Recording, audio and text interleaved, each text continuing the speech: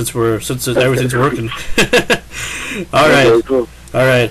Hey everybody, this is Frankie Slauson here, and welcome to another great edition of the Frankie Slauson Show. And today I am having a chance to do something I haven't done. This is the first time ever, as far as doing interviews overseas. Anyway, I'm talking to a guy named Julian. Let me see, what's your last name? Molinaro. Molinaro. Okay, Yeah. Julian Molinaro, and he's known from the band Medusa, and it's a band that most people probably haven't heard of, because I don't know, are you guys like an unsigned band or just kind of like an underground band, or?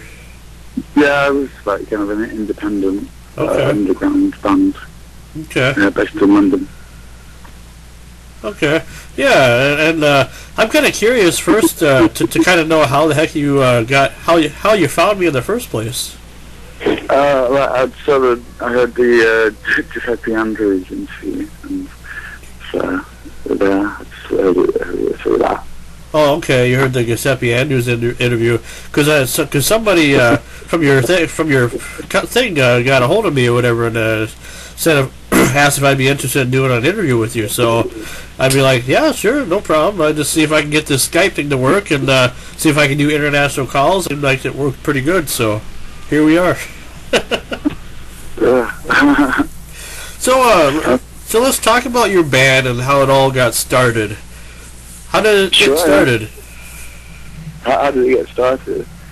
Well, just I came out of school like quite a few years ago. I just kind of fell into it. Just seemed like the thing I should be doing, and just put together a band at school. And yeah, after that, we just kind of gone through a lot of different other people in the band. It's just me and like loads of different drummers, loads of different bass players who have been in it over the years. Oh, okay. Yeah, that's pretty interesting. I mean, it's like it kind of seems like you guys have established yourself, because I've heard the stuff on YouTube that you put together anyway, the 2 albums anyway. Yeah. Yeah, they're good music anyway. What would you like call yourself? More like a punk rock band or rock and roll band, or? Yeah, I think we're a punk band. Some of it kind of leaning more towards the rock and roll thing. I think the first album was more like 80s rock. I was interested in that at the time, but it was just so raw. It kind of sounded like punk anyway. And then after that, I kind of got back into punk. But yeah, punk is like kind of okay. That's my point of interest in it all. Yeah, oh, that's what it seems like. It kind of sounds like anyway, as far as from what I heard anyway. Yeah, well, I think so. Some people kind of think it was in between like heavy metal and punk, and we've had a hard time like not being accepted in punk festivals and stuff like that, because people think we're a heavy metal band, and then we don't kind of get accepted in like the heavy metal stuff because they think we're a punk band. Oh, sure. And so it's more, and it's not even kind of worked out in a good way. It's kind of just falling in between those two things and not being accepted into them. Yeah. Yeah. Well, just doing our own thing. I think what punk is about is doing what you want to do and being you want to be anyway. So it's stupid to try and copy it like a tradition. I'm not interested in that. No, I understand completely. I mean, it's kind of like you want to set out your dreams to make it really, really big, but you kind of got to start off small, first, and it's good to use the internet as a platform for that. Yeah, it's quite a weird time to be doing stuff like that with the internet, the way it is now. Oh, sure. Yeah. Well, I'm not sure how long the Skype is going to let me talk to you. It seems like my credits is going pretty fast because I'm talking to you overseas. But I'll try to if the phone stops after so many minutes, I'll try to figure it out and call you back. But for right now, anyway, sure. I'll just keep asking a question here. So when you got started, who were some of your inspirations to get involved in music? I was interested in a lot of 90s alternative rock bands at first. and they're getting involved in a lot of the British punk bands that were playing in my house, like even like local bands, and the Buzzcocks and the Damned all kind of played nearby, and most of the people who were watching those bands were like old guys that were about when punk was first about. But yeah, I saw that as the roots of it all, and that's what interested me. Oh, okay. Yeah, I mean, it's kind of neat, to have a mixture of bands to inspire, and there's been a lot of great Brit bands out there. Oh, looks like Roy failed. Okay, hold on. We're gonna try to call him back here because it looks like I ran out of Skype credits. So we're gonna try to call him back and see if I can try this again. Plan for a month. Pay monthly, buy a subscription, pay as you go. Let's see.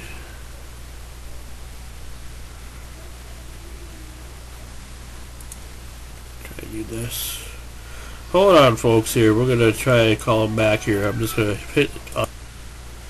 Here we go. Back to call you. Hey, Julian, just me again.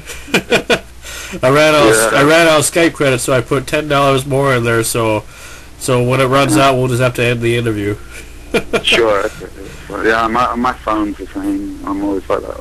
Oh, sure. Yeah, it kind of sucks, when it comes to paying more for a phone call than I normally do. On Skype, I pay normally $3 a month, and I can call anywhere in the United States and only pay $3 a month. So it's different when it comes to overseas, anyway. There's probably some kind of piracy trick to it. Yeah, who knows? But I don't know anything about that stuff. Yeah. But I was very happy to be able to chat with you, and whatever, I forgot what question I was asking you before, but I think we were talking about some of your influences, I think. Yeah, well, I think we finished that, didn't we?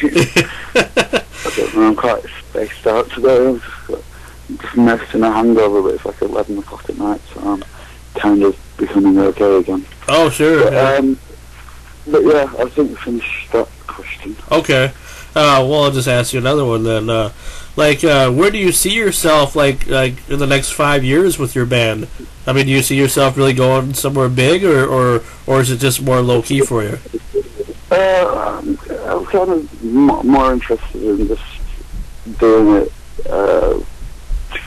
kind of for the music at the moment, and we're working on the third album at the moment.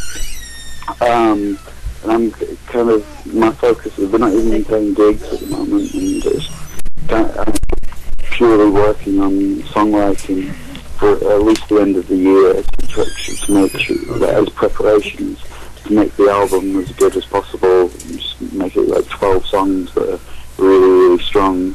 Oh, sure, yeah. But that's the pure focus. I can't see beyond that. I don't care. Oh. About that, I'll worry about that after the album's finished, and because I just see it as like one thing at a time, and just focus on that. And we just sorted out getting artwork for the album cover this week, which is like a cool little cartoon character, like a punk girl.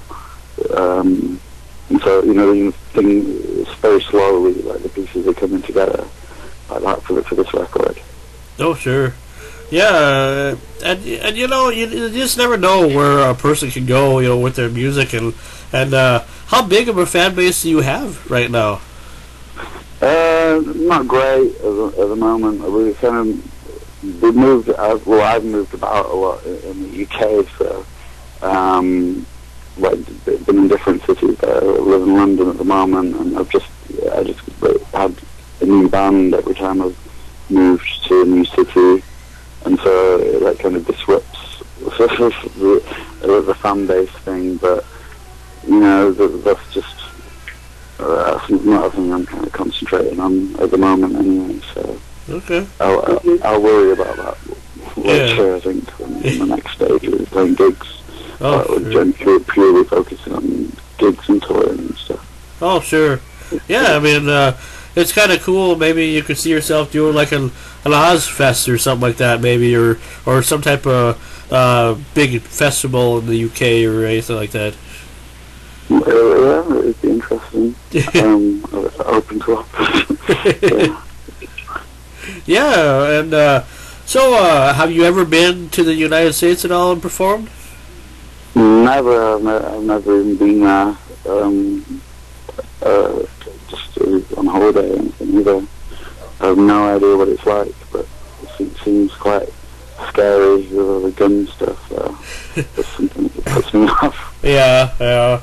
But I mean, we got a lot of different venues here in America and stuff. Where I mean, even myself, I live 2 hours away from two venues that they have concerts here at once in a while. The Ralph Eggleston Arena and the Alaris Center, which they always have some big name bands always come and rock the places, whenever they can. So, I guess you just never know. What are some of the biggest venues that you've ever played on, or have you never, or that you can remember? Well, we played at some punk festivals. We played at Manchester Academy and a big club in Manchester called M2. Local town halls and stuff like that. So yeah, we've played quite. We've never played anything amazing stadiums or anything. Okay. So, it's a punk kind of band, so it doesn't need to be. I'm quite happy to do the small venues, obviously. Oh, sure.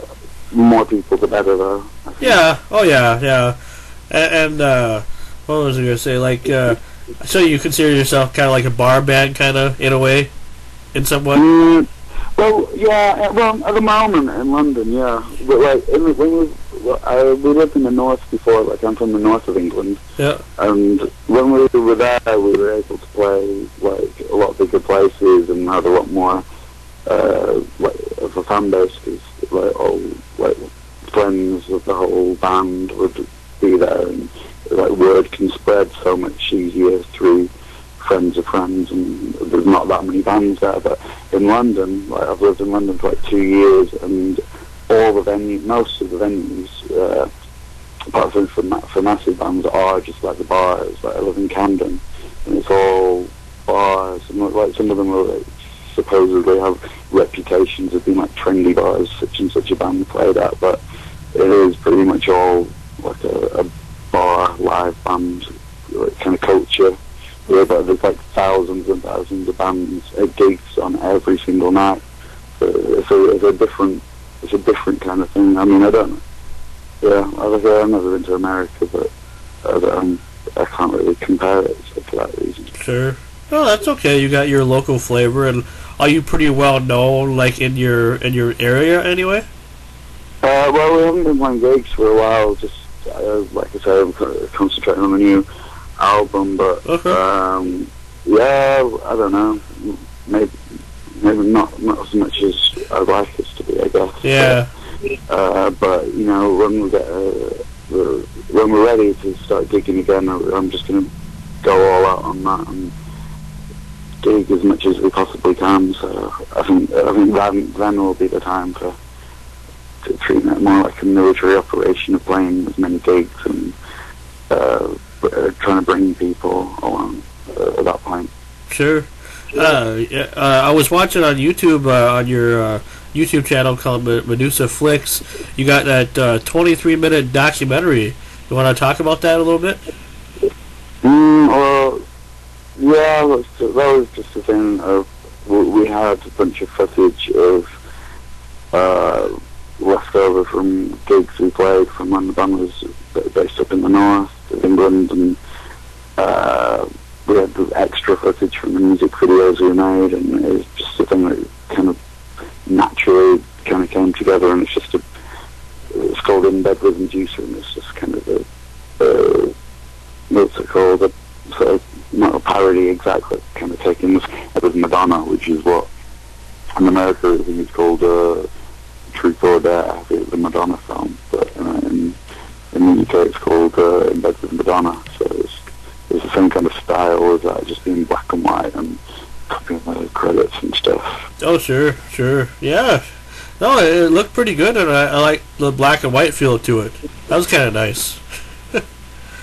Yeah, Yeah, there's got a footage of us when we recorded our first album, and just stuff that we thought was lost. Like we were trying to get hold of all this lost footage that different bass players had and different friends had on video camera, and so it's all a bunch of lost footage all put together, with some new stuff, and just piecing together the story of kind of what's happened so far in the band. Oh, sure. Like, yeah. An early years thing.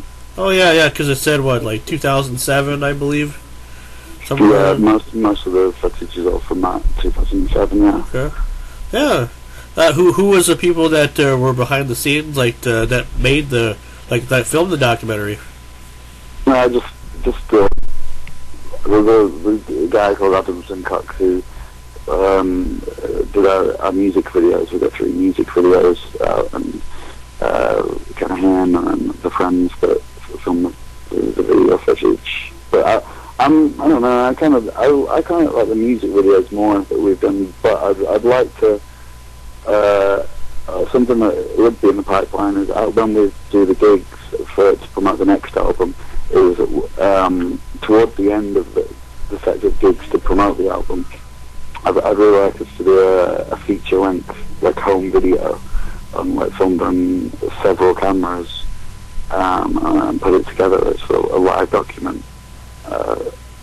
Just like a definitive live concert thing of the band.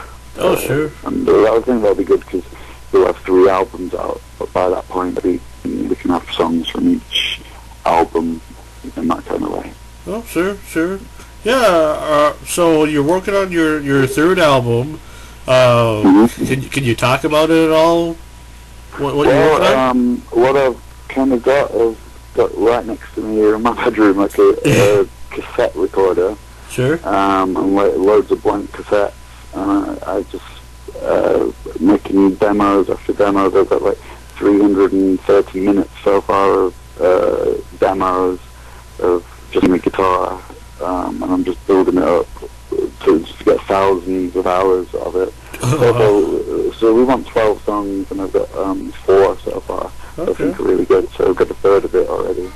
Are you pretty good? Are you pretty good at doing? Are you pretty good at doing like cover music and all, like cover bands and all, or cover songs? No, we don't do that really. Sometimes in gigs we do covers. Like we did. We used to do Cyndi Lauper, Girls Just Wanna Have Fun, but changed it to Girls Just Wanna Wash Up. we did some. That didn't go down too well with like drummers' girlfriends. We had a drummer whose girlfriend like had a fit at us doing that one. But we did like 90s dance songs and Billy Idol songs. And, just some eclectic kind of things. But we don't do that on the album. So the albums are like it was just my songs. Oh sure, I'm sure because I'm sure if you did any cover songs, you'd have to go through all the copyright stuff and get permission and all that stuff and all the bullshit. Yeah, all the bullshit. Money too. yeah.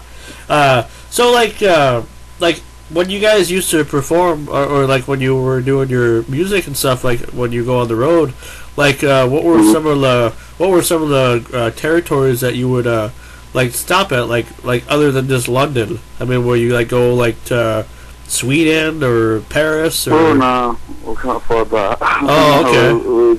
I think we've only ever played in the UK, but we've kind of played all over the UK. Okay. It would just cost too much money to just go gallivanting around to. Yeah. I think the only places we could kind of reach would be like France or like European countries where it would cost a fortune. We can afford to go to America to gig, and that's like a one-off kind of show. But I don't think that would do us any favours. I don't think there'd be much point, doing one gig. Yeah. You can't build a fan base with one gig unless.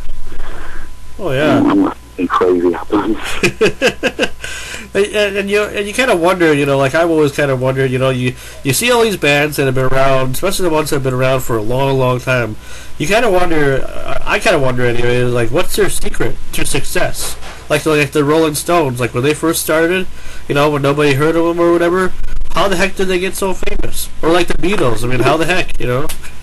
Well, that's something I think about a lot. I think it's, I kind of think a lot of it is being at the right place at the right time, and the music being representative of what the whole culture at the moment is feeling, and that's tended to be it. I think, and luck as well. And, yeah. but I think now it's quite a hard time to do that, because in the past it was kind of like a band like the Beatles would represent almost everyone, and it was one band that would speak for everyone. But now there's so many options of different bands to listen to. No band gets that big anymore. Now it's kind of just subgenres and stuff. So it's just weird and hard. I think there's a lot of bands as well. Like everyone, if not everyone's famous for 15 minutes. Everyone's famous for 15 people, more so now. Sure. So you don't think the Beatles would have made it if they would have started today? No. Imagine, like, it would be ridiculous. I think, but then it would have had to have been done already, because they were quite similar to other bands at the time, and the 50s groups. I think it would just seem like a retro thing. Well, you never know. Yeah, and it's also like the difference between a band that's been around forever and then a band that's only like known as a one-hit wonder band and still goes on tour and everything. It's kind of wonder, I guess, how long they want to be a part of the music industry. I'm sure maybe the Beatles never thought they'd be a part of the music industry for as long as they were. Even Paul McCartney's still doing new music as we speak. I mean, and the guy's like a billionaire. He wouldn't have to work again if he didn't want to, but he still does it. So. It is quite crazy. I actually live at the moment right next to Abbey Road. Oh. I'm not a fan of the Beatles, though. Oh, sure, okay. Yeah, they decided to stop doing the Beatles before 30, though, didn't they? That's what I kind of heard. Yeah. So it's quite weird that if you believe in a band that much, why you stop doing it? Oh yeah. At a certain age, it's quite weird. But I don't know. They were still musicians, and I guess the music we made after that wasn't that dissimilar. Yeah. So maybe it's less gimmicks. So my last question for you there, Julian, and first of all, I want to take the time to thank you just again for letting me do this interview. This is pretty cool just to do something overseas and to maybe help you guys out. I don't have a big following either, so I don't know how much it'll help you out, but it's just fun to be able to talk to somebody that's overseas that's doing something, To do. Yeah. Cheers, that's a good thing to do, I think. Yeah, no problem. The last question I have for you is, what advice would you give to somebody who wants to do music for a living, like what you're doing? I don't know. I don't know if it's a good idea. I don't know if some people think. I think it was Jeff Buckley said that choosing to be a musician. I don't like Jeff Buckley either, by the way. I don't like him at all, but I happen to hear him say it. But it's like a ridiculous decision to choose to be a musician. But I kind of think it's kind of a ridiculous thing to not choose to be a musician in a way, because if that's what you want to do, like, why would you want to just not ignore that and just concentrate on something else that your heart's not in? Like, no reason to not do it, and the art is the only thing that lives on, really, isn't it? Like, anything else can completely fade or be worthless. But if you created any kind of art or any kind of documents of your time on Earth, that's going to live on. So I think it's worth doing, but maybe not going too obsessively overboard with it, because that can screw your life up. So okay. I don't know. Okay. Well, hey, I like to hear a little advice, even if it's not, you talk about Jeff Buckley and stuff like that. I don't really listen to him either, so but it's nice. But it's okay to use advice, and give advice, because you just never know. I mean, a little advice can go a long way, I'd say. Yeah, I think it's good to just hear. That's what I kind of try and do, is listen to what everybody's got to say about everything, and then later on kind of make my mind up of who's an idiot and who's worth listening to, and just, you get the best of all the advice that there is out there, all the best of both worlds, and then just choose. Oh, sure. All right, man. Well, I tell you what. I hope you and your band have lots of success, and maybe one day you'll make it to the good old USMA. Hopefully. Sure. Hopefully, yeah. That sounds good to me. Yeah. Yeah. We can do a catch-up interview in 5 years or something. Yeah, we can. And you won't have to call overseas either. All right, man. Well, I appreciate having you on, and hopefully we'll get a chance to talk again in the future. Because yeah, it'd be great to see what you guys have been up to after a while. Cool. Yeah, sounds good. Thank you very much. All right, man. Take care. And that was Julian. Let me get his last name here again. Julian Molerno, Molinario. Yeah, I'm just botching his name.